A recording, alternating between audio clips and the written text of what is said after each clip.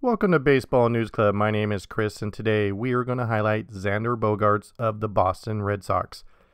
He's a two-time All-Star and was ranked 5th in the American League voting. He received 147 vote points, been a very consistent player for Boston for many years. He's very strong on offense and defense, which is represented by only having 13 errors and 535 chances.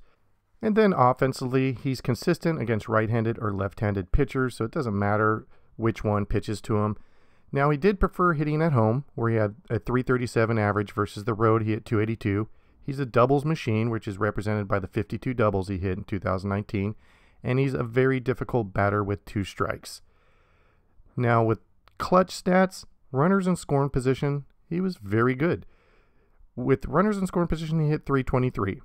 With runners in scoring position with 2 outs, he hit 292.